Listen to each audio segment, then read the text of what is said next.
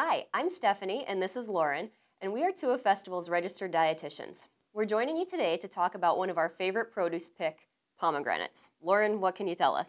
So pomegranates are kind of one of those more unusual fruits that not a lot of people purchase on a regular basis, but they are so good for you. So they're packed with nutrients like fiber, vitamin C, potassium, so they're really great to ward off colds. Awesome, and I know vitamin C, definitely something that's people are talking about during these cold months of the year. And I will admit that I have never actually purchased a pomegranate. So can you tell me what I'm looking for when we're in the store? Absolutely. So in the store, you definitely want to pick up your pomegranate and feel how heavy it is. So the heavier the fruit, the juicier it's going to be. So that's definitely optimal. All right, so that's kind of like a melon when you're picking out a melon in the summertime. Yes. Something heavy for its size. Yes, Okay. exactly.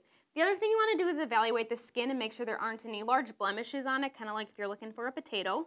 You also want to feel around the pomegranate to make sure that it has a uniform hardness so there aren't any soft spots. Sure, okay, so then I take this whole fruit home, and what do I do with it from there? Yes, the great thing about pomegranates is you can store it in a cool, dry place like your countertop for up to a month, or in the refrigerator for up to 2 months, which is really awesome. I was going to say that's a very long shelf life. All right, so cutting and seeding, there's a lot of different stuff going on here.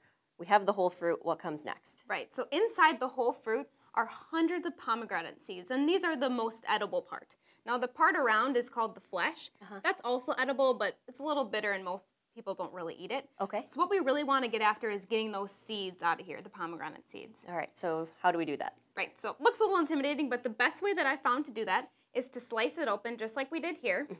Take your half a pomegranate fruit, and then fill up a bowl of water, one that's large enough that both your hands can kind of fit in. Okay. Grab a knife, and then what you're going to do is just make slits. It's really small slits right around the fruit here. This is just going to let it fan open right in the water. All right. Which is pretty cool.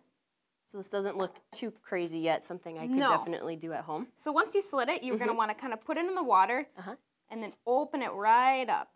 Okay. Is that pretty hard to do, or? Not once you get it in the water. It really makes it pretty flexible that you can really just open it up, fan it out like I talked about, and you'll start to see. Oh yeah, the seeds are falling right out of there. The seeds are falling right out. So the cool thing is that the seeds will sink to the bottom of the water, and that flesh that I talked about is going to rise to the top. So once you get all the seeds out here, I'm not going to get them all out right now, what you would do is you would take out, obviously, the flesh of the pomegranate, which looks pretty neat, and it's a really fun activity to do with your kids to get them involved in cooking. Yeah. So you're going to take this out, and what you would do then is you would strain this. You grab all the flesh off the top, strain it, so then you just had the seeds. All right, so then you have what we see in the bowls right here. Yes, yep.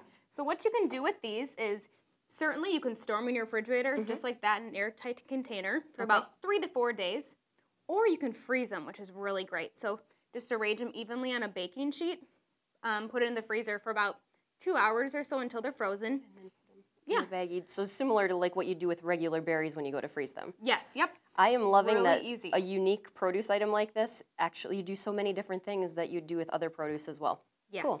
All right, so how to eat them. We've talked everything else, but that's the best part.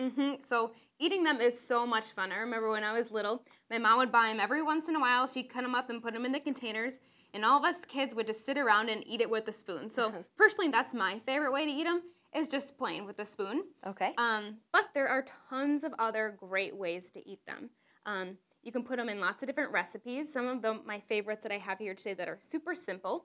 Sprinkle them on guacamole if you're entertaining. Just kind of dresses it up a little bit. You can see it's really pretty. I was going to say the color really pops, and it just adds a little bit of flair to it. Yes, so a little bit of sweetness and tartness. Also, you can make, instead of using raisins in your anise along with celery and peanut butter, put pomegranate seeds on there instead. You can see that they're really fun. They're great for, lunches or after-school snacks. So yeah, I love that idea.